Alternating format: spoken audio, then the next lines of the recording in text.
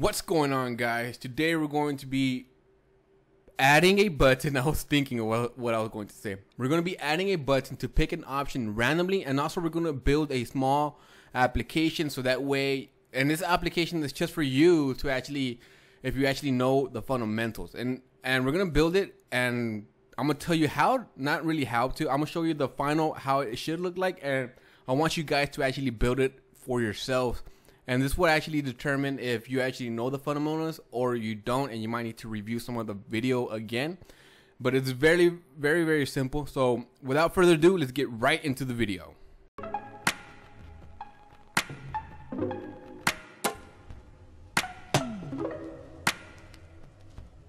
This video should be pretty short since you already know how to do it, or you should know how to do this next bit. So what we're going to be doing is creating another button.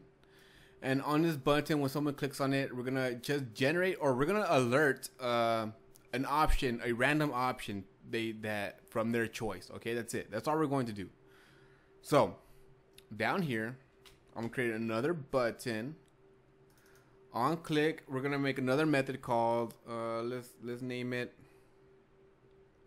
on random decision. Misspelled it. Decision. And instead of remove all, I'm just going to say, what should I do? Alright. And now we got to make a method up here. So I'm going to just do it below this remove all. Const paste equals arrow function. And all of this should be you should know this by now, okay guys? And right now inside this function, what we're going to do is create a random number that is the length of this array, whatever the option array is. We're going to create that. And we're also going to just grab a random decision with that random number and just alert it. That's all we're going to do. So I'm just going to create a const with ran number num is going to equal math dot random. So math dot random spits out a number between 0 and 1. It could be decimals, it doesn't matter. We don't want decimals though. We want let me show you what's going on, so that way you know exactly what's going on. Random, control save. All right, we're gonna inspect this sucker. Obviously, if I start clicking this, look at that. 0 is a 0, like I said, 0 through 1, but it has all these decimals or floats or whatever you want to call it, and this is not what we want. And plus, we don't want 0 through 1. We want the range of 0 through whatever this number is on options. So what we have to do now is just multiply that by @options.length to get that options length array. And now let's go right here. And we're going to get 0. That's why, the reason why is because we have 0 options. Let's add a few. A, B, C, D, E, F, G. All right. Now we actually start. Now you see that we're getting good numbers right now. And yes, 6 should be the very last one. You should never see a 7 because we're counting with machines. So 0, 1, 2, 3, 4, 5, 6, which is correct. But we still have these decimals. I want to get rid of those. And we're going to be doing we're going to be adding math dot floor, which will round down. Control save. Now let me do it again. A, B, C, D. Now you get full numbers. Okay, awesome. All right. And now this is pretty much simple from here on out. We're going to create another const. I'm going to name it option. We're going to get an option. And we're going to set that equal to app.option. Options, the array options. And we're going to just throw in that ran number that we got. And this will give us an option back. And all we're going to do now is alert that option onto the screen. Control save now. So A, B, C, D, E, F, G. Okay. F, okay. F A. Okay, now it's random, but yeah, this was a simple thing to do, guys. It's not that hard. It really isn't. It wasn't. It shouldn't have been that hard. If it was, then you might want to look at the other videos that I've created. But now, guys, it's time for you to actually build a mini application to do it yourselves. And the reason why I want to do this is because this, first of all, this will actually teach you, or not teach you. This will actually let you know if you know the fundamentals. If you don't, then I would recommend going back and watching the videos, or if my videos wasn't good enough, maybe watch someone else's, because this, if you know how to build this app, this is the very basics, the fundamentals of React. And if you do know this, it will greatly, it's hard. You will have a better time understanding the more complex things that we're going to go through in the next couple of videos, or few videos actually. So inside of source, we're going to create a new file called, a new folder called fun. And we're going to create a new file called toggle.js. Let me get rid of all this. Control save. Okay. Now, what we're going to do in toggle.js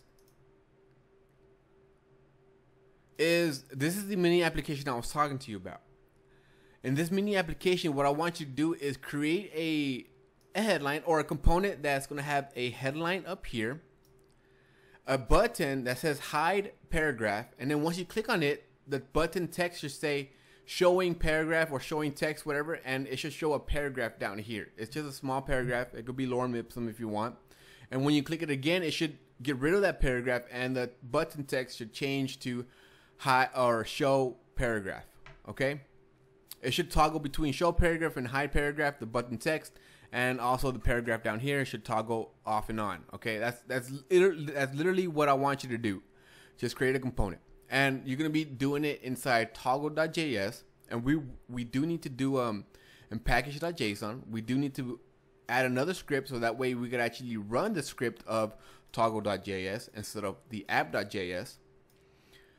So we just build a I wrote a build for fun, or let's actually just call it fun. A script called fun, and we're going to just run Babel on the toggle.js, and we're still going to output it to the app.js up above, which is the scripts right here.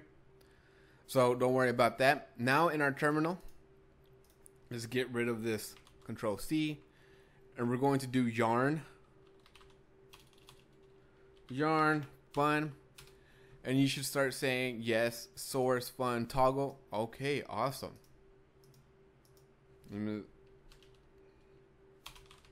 Control save, and obviously we should get an error.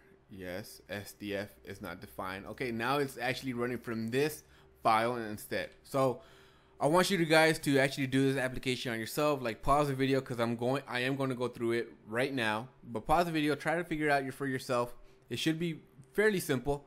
And then once you're done, or if you can't, just play the video. Alright, so the first thing I'm going to do is just create a function like we did before, const render.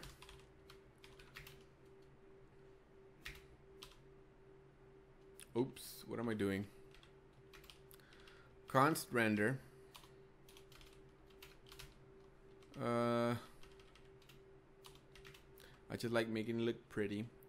Const template, you can name this whatever you want, but template is going to equal something with, you know, JSX inside of it. Actually, I'm gonna just call this JSX so you know exactly what this is. So JSX, and what we want to do with that JSX is actually we're gonna render it to the DOM. So the way we do that is React DOM.render, and remember, render takes in two properties, or two arguments. The thing that you want to render, so the thing we want to render is JSX. And where do you want to render it at? So document dot or get element, sorry, I'm getting by ID, and we're going to get it, we're going to render it in the app div, the one we created. All right, so this is the I guess boilerplate for React component, and inside of this, now it gets to the point where we actually start building at our template. So div And then that's our singular group. Remember, we need a singular group. And I'm just creating H1 right here. H1. H1. All right. In this H1, I'm just going to say toggle mini app. That's it. That's our header. All right, below that, like I said, we are gonna have a button. So let's create a button. I don't know why I'm saying like that, but let's create a button. And I'm gonna just say, oh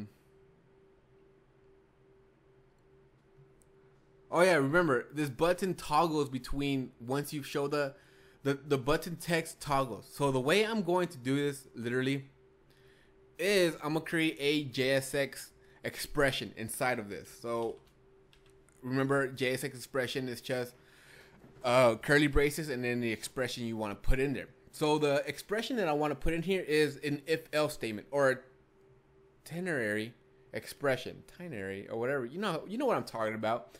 Where if it's true, then I want you to show this text. If it's false, then show this text. And to do that, I'm gonna just go up here and I'm going to create a constant toggle. I'm gonna set that equal to false. Now we could use this variable up here and I'm gonna say toggle toggle. All right, so if toggle is true, then I want you to say hide details. Else, I want you to say show details. Control save. And we don't have anything. Let me see what's going on. We should have something in here. Where's my button? Oh. Hold on. Hold on. Oh, right. Sorry, guys. We do need to forget one more thing. Since we did create a function up here, we do need to call out our render function. And this will actually render out our React DOM render. I completely forgot about that. So here it is. Show details. Obviously, if you click on it, we haven't created a click event. So let's do that right now. On click, it's going to equal our JSX expression. And we're going to just say toggle text. Just like that. So up above, I'm sorry, I hit the mic. I'm going to create a const called toggle test, as you guessed. Toggle text.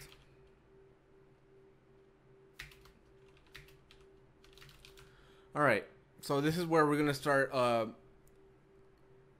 toggling our text. So I'm going to say toggle, the variable we created up above, is going to equal not toggle.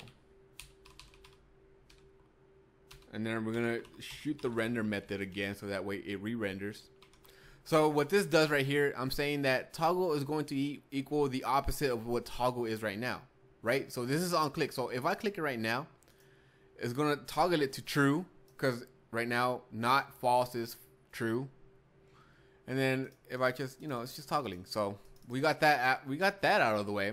Now it's time for to actually show a paragraph down here, right? So we got that out of the way. Now down here, I'm gonna create a JSX expression. Another JSX expression. You're gonna see these a lot, guys. So get used to it. And I'm just going to say, and we're gonna do that one method like we did over here. Where is it at? Right here. If app.subtitle, we're gonna spit out this paragraph tag, right? This is what we did. So we're gonna do exactly the same thing right there, right here. And I'm going to say toggle. If toggle is true, I want you to spit out,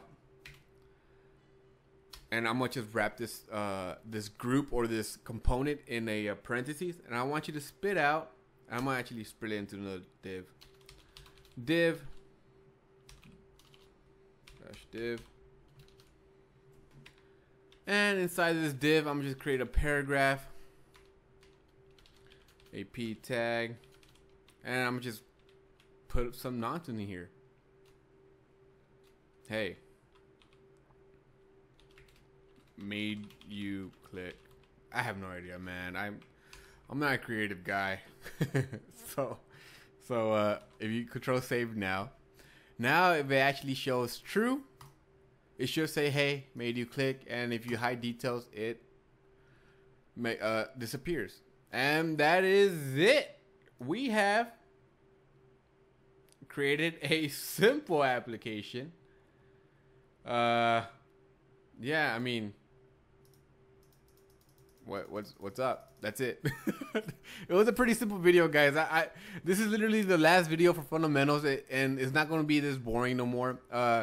It's very, very simple. And by the way, if you ever want to get out of Babel again, or run the other Babel, let's get it run, and just yarn build, and it should show your bucket list again. Okay. Ooh. If you did stick to the end, we could do one more thing. On this button, we could actually make it disabled. Right now, it's enabled. You see that, how it's enabled?